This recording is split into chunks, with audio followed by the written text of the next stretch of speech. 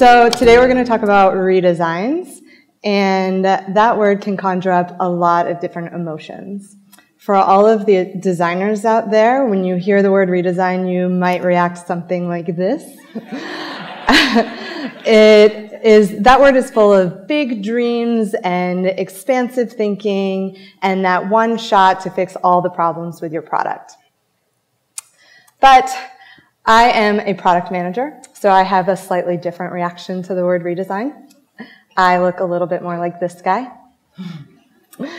So to me, redesigning can be a total nightmare. There's impossibly high stakes, there's a constant fear of user backlash, and it's really, really hard to execute well. So what makes redesign so challenging? Pretty much everything is harder.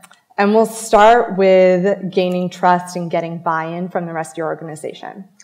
If you've ever worked on a redesign, or even if you've just visited a company that's in the middle of a redesign, you're likely to see a team of designers who have locked themselves away in a room that looks something like this. And there's pictures all over the walls, there's sticky notes, and it's totally a beautiful mind in there.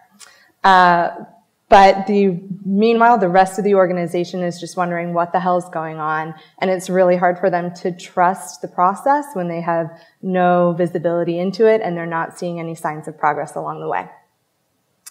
But let's say that you have a great reputation and you've earned everyone's trust, so you're able to get buy-in and gain that trust. Your next challenge is going to be making decisions. Redesign work is inherently subjective, which means that you're relying on a lot of people's personal preferences and intuitions to make decisions. So not only does your design team have opinions, but every stakeholder and pretty much anyone across the company can give input and express their opinions on things like choosing the exact right shade of blue. So you end up going round and round on these kinds of calls, and the more people you're working with, the more opinions you have to manage, and it can be really tough to make forward progress. But let's say that you're a dictator and you call all the shots and you're able to make decisions, move quickly, and actually ship your redesign. You're not in the clear yet. You still have to figure out how to measure success. So you've made a bunch of different changes, but you've launched them all at once, which means that it's really hard to figure out which changes specifically worked well and which didn't. So in the worst case scenario, your metrics totally tank, then it's really anyone's guess to figure out what went wrong. So you can imagine why I would be reluctant to get on board with a redesign. But avoiding one can make your product seem outdated, and you run the risk of becoming obsolete over time. These days, you see new redesigns that are popping up every few months. These are headlines from just this past year alone from major redesigns across all different kinds of products. And if they're so challenging, why is it that there's so many? Well, pretty much everything we experience these days happens through a digital interface. Whether you are shopping or managing your finances or even making a doctor's appointment, there is a digital interface for that, and the more digital products there are, the more designers there are out there that are accelerating the evolution of visual styles. So as design trends move faster than ever, as soon as one style rolls out, the previous version looks incredibly outdated by comparison. And you can see here the dramatic shift when iOS moved from skeuomorphic to flat design. So that brings us to the product I work on, which is Asana. And for those of you who aren't familiar with it, it's a tool that helps teams track their work. But I am going to actually tell you a little bit about our friend Fred here, who will help you understand what the Asana user experience was like before we redesigned about a year ago. So Fred is a really sweet guy. He's smart, he's there when you need him, but unfortunately, Fred doesn't make friends very easily. Despite his really kind soul, he gives off a pretty awkward first impression. If you introduce him to friends, you're likely to say, give the guy a chance, you're gonna learn to love him. And until the Asana redesign, this is how a lot of people felt about our product. We were giving off a bad first impression, and it was really hard to attract and retain users as a result. So we knew that if we didn't redesign the product, we'd be hindering our product and our company's growth in a big way. So we went ahead and we bought in, and to give you a little preview of what we did, we went from this old world to this bright new world. And I'm going to get into how we actually pulled that off. So when I was approaching the execution of a redesign, my first instinct was to break it up.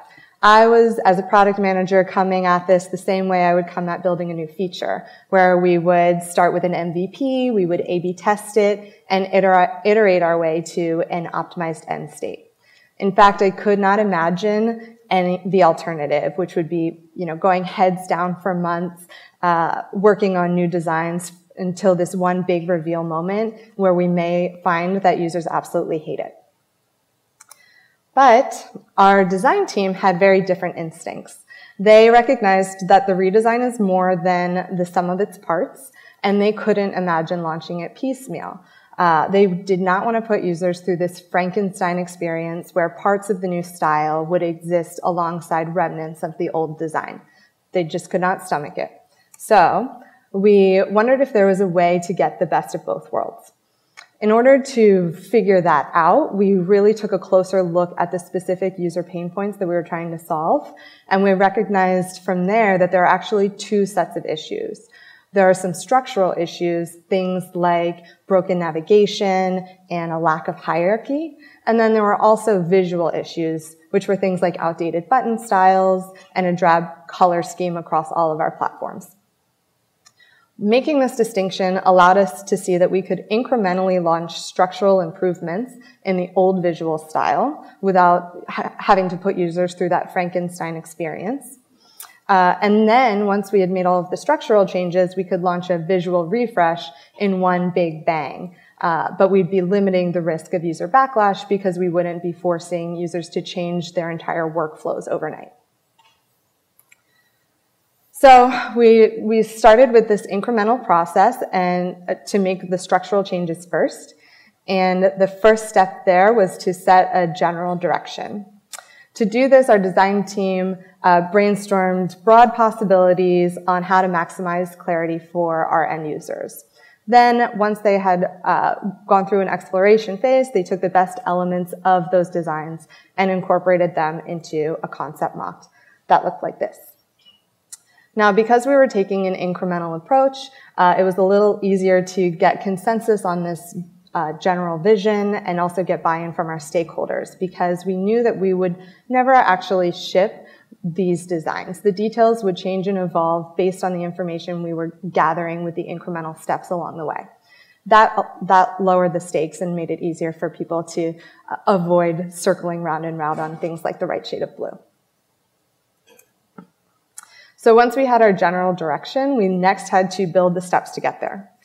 To do this, we started by breaking up those concept mock designs into all of their independent parts.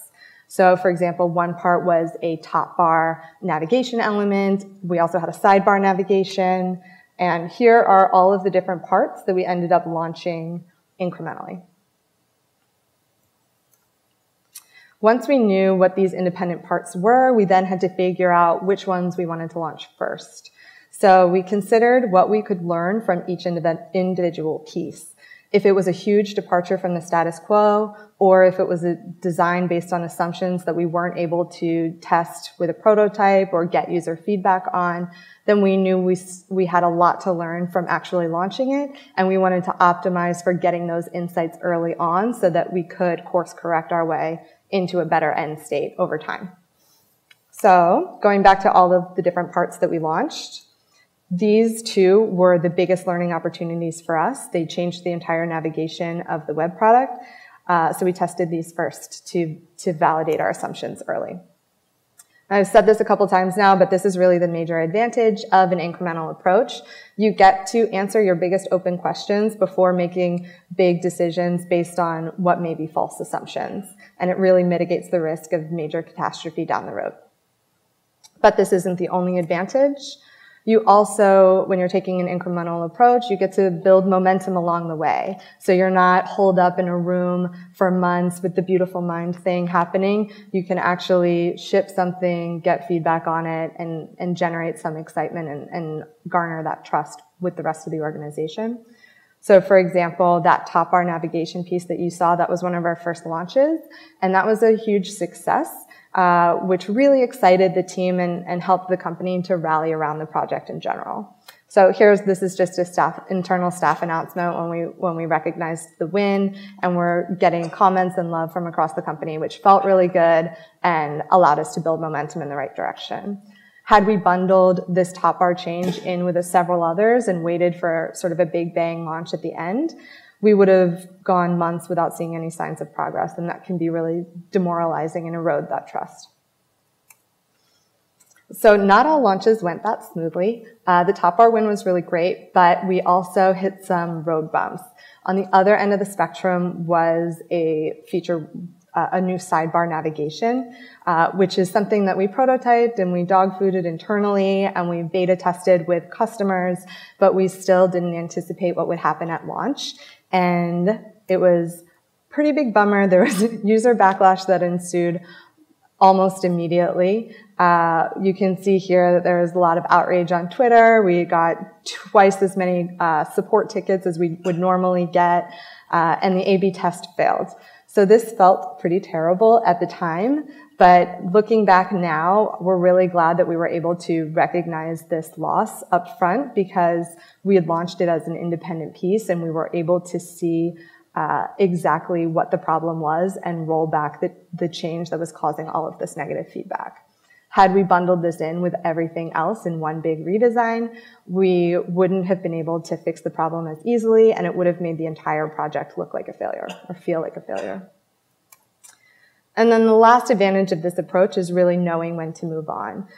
So because you can see the impact of each individual piece, you can recognize when you're starting to hit diminishing returns. So as the launches went further and further down the line, the changes were more subtle and the impacts were more subtle. So we knew that it was time to move on to higher impact work, like the visual refresh. So the visual refresh. In some ways, this is a story about how we went from a logo with 3 dots to a logo with 3 dots. But there's a lot more under the hood. So even though we were taking a big bang approach where we wanted to launch this with a lot of fanfare and press, we still took an incremental approach to building it and launching it internally. So going back to our process, we set up a general direction, and here you can see what that was after we'd gone through an exploration phase. We really let things cross-pollinate across platforms. We were not only reskinning our web product, we were also reskinning our mobile apps and our marketing site, and we let all of the ideas cross-pollinate here, which can be really dizzying and chaotic, but we sort of embraced that chaos because it opened us up to possibilities we wouldn't have found otherwise. For example, pretty late in our exploration phase, we discovered this coral orange color that ended up being our main brand color. And when we landed on it, it felt right, but our web designers didn't necessarily see exactly how it would fit in our UI until a mobile designer had used it as a backsplash in the iOS app. And then from there, we were able to take that cue and sort of ripple it through the web UI in similar ways. So that cross-pollination not only opened us up to new ideas, but it also helped us gain consistency across the platforms. Okay, once we had our vision, again, we needed to break up that vision into incremental steps. So we put together a style guide that maps out all of the changes for the button styles, menu styles, pop-ups, etc. And each element could be built or implemented independently.